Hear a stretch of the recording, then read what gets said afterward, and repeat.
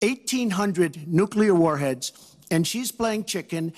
Look, Putin, from everything I see, has no respect for this person. Well, that's because he'd rather have a puppet as president of the United States. No puppet. And it's pretty clear. You're the puppet. It's pretty clear you won't admit that the puppet. Russians have engaged in cyber attacks against the United States of America, that you encouraged espionage against our people, that you are willing to spout the Putin line, sign up for his wish list, break up NATO, do whatever he wants to do, and that you continue to get help from him because he has a very clear favorite in this race. So I think that this is such an unprecedented situation. We've never had a foreign government trying to interfere in our election. We have 17 intelligence agencies, civilian and military, who have all concluded that these espionage